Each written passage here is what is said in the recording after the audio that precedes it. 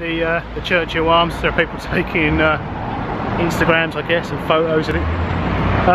The Churchill Arms is renowned. Well, it's one of London's old pubs. It's not going to win any awards there. We've got plenty of old pubs here in town. But what it is renowned for is its floral displays. It's got a pub with no garden, yet it wins garden awards. It's all about the hanging baskets. And I think it's named the Churchill Arms. I think after the Prime Minister.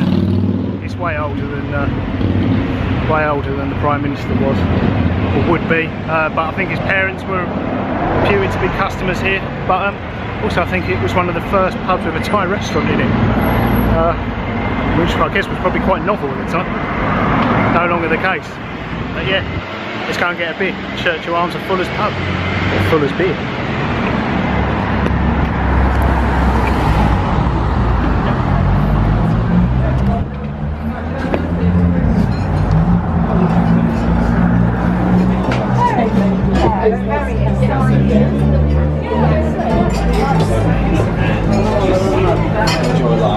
Hi, can I get a London Pride, please? Anything else? That's all, thanks.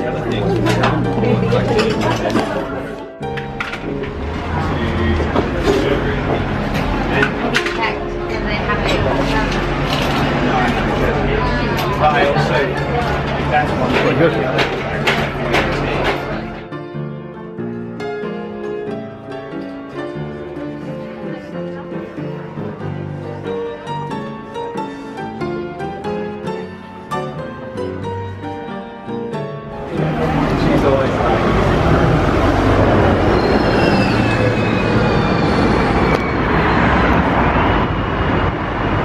Okay, that was the Churchill Arms.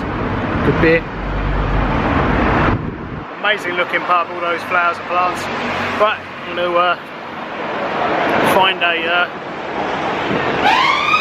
I might walk, I might find a bike and head back down to Kensington. Quite a few antique shops and that along this stretch. So as they're kind of disappearing from the Portobello itself, it appears they're setting up shop along here, which is even more expensive, oddly enough. I don't think there's any shortage of cash around here though. People driving around in brand new BMW i8.